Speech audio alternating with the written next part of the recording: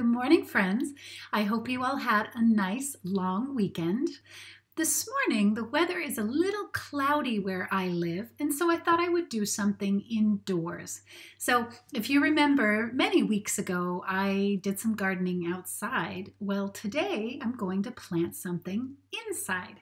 So I'm going to show you how to plant some basil, which is something that all of you can do, whether you have a garden outside or not, because it can grow inside, and it grows very well inside. So first, I'm going to show you the basil plant. So many of you might recognize this. It's very tasty and smells very good. It's quite common in Italian food, but even if you don't eat Italian food, it's something that looks and smells really nice in your kitchen. So I have here, I'll move this one. I have here a packet of basil seeds. And you'll be really surprised how tiny these are when I show you. I'll show you in just a moment. But first, what you'll need to do first is to prepare a pot ready to plant. So what's really important about basil is that it has a way for the soil to drain. So you want to get a pot that has a hole at the bottom so that when you water it, it will drain, and also you can water around the bottom, and that it will absorb the water from the bottom as well.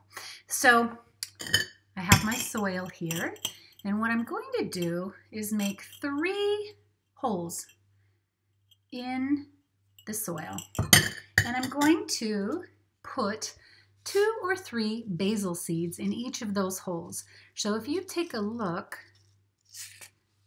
can you see how small they are? They're really tiny. So I'm going to take just a couple, put them in one of the holes, and then I'll take some more seeds, put a couple of more in another hole, and a couple more seeds in the third hole. So once I have put all of the seeds in the holes, I'm going to cover them with the dirt. And then I'm going to give them a little bit of water, not a lot at all, because if you water it a lot, the seeds will wash away. So I'm actually going to take this sponge and just give them a little bath. And that's it, not a lot. Now I'm actually going to put this pot in a sunny location. So this is a great time to use your kitchen ledges and put a pot so that they need 6 hours of sun a day. So that's why these do so well in kitchens. So I'm going to put mine here, and that's it. So I really look forward to hearing from any of you that decide to try to plant some basil yourself. Let us know if you decide to do that, and I wish you all a great rest of the day. Have a good one. We'll talk soon. Bye.